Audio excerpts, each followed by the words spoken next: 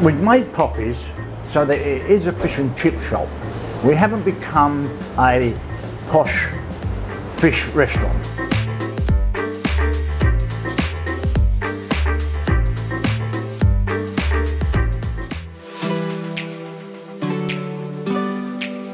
Hello everybody, this is Poppie's. Let me show you around the best fish and chips restaurant in London. We're gonna meet the founder, we're gonna get a sneaky peek behind the scenes, and of course we're gonna eat the food.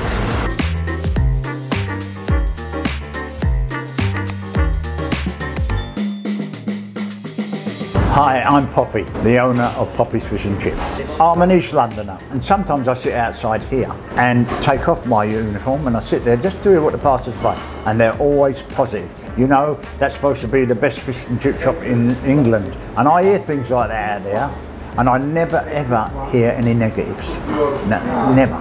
That's proof to me that it works in here. The customer comes in, he'll be greeted with a smile by the waitresses and the managers. And if they're not greeted with a smile, I want to know why. My name's Khaled, I'm 18 years old and I'm a waiter at Poppie's Fish and Chips. Fish and Chips, it brings everyone together. Lambros, I'm a chef here. I go to make fish and chips 40 years ago. The fish, we cook it fresh all the time. They are my staff and I've got a lot of respect for them and all, because they work hard. Our quality is paramount, and then how we treat our customers. It's so important that everyone leaves here with a smile. So here we are, me and Mr. Poppie. We're going to do a little walkthrough of some of the beautiful bits that we have collected, he has collected in the restaurant over the years.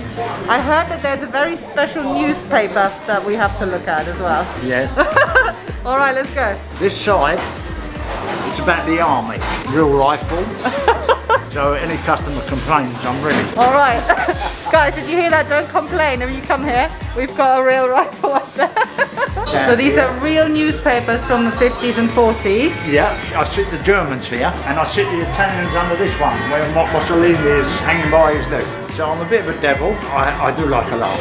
And of course you've got the Cockney rhyming slang all the way around. What is your favourite Cockney rhyming slang? Radio rental. What does that mean? Mental. What makes the perfect fish and chips? That's easy. Clean oil, good quality potatoes, and good quality fish. You cannot put something in the pan, bad in the pan, and expect something good to come out. And a lot of people do expect that, but it doesn't work. It has to be good. And that's not hard, that's not easy to do.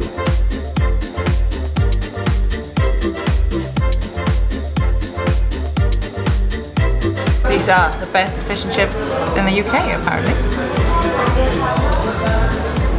And they really are. I feel like I've travelled to the seaside almost. So when I first came to the UK, I thought vinegar was really strange, you know, to put that on chips. But by now, I almost feel like you can't have it without it. Fish tastes super, super fresh. I think it was actually the first fish of the day that was prepared for me. Super, super nice. And yes, the chips are incredibly crispy. So the secret recipe we just heard definitely worked.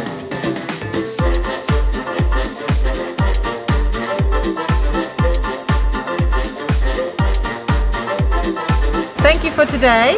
Pleasure. And also, if you want to come here, you have a discount scheme going, the Eat Out to Help Out scheme, right? Yeah, Monday, Tuesday and Wednesday, yeah. 50%. Wonderful, up to £10 per person, right? Yeah. Right, come here Monday, Tuesday, Wednesday and enjoy some delicious fish and chips. Yeah. And then you can meet Mr. Poppie. I'll be here, waiting. Awesome, thank you. Pleasure. Why should people come here? Because I'm here. That's why.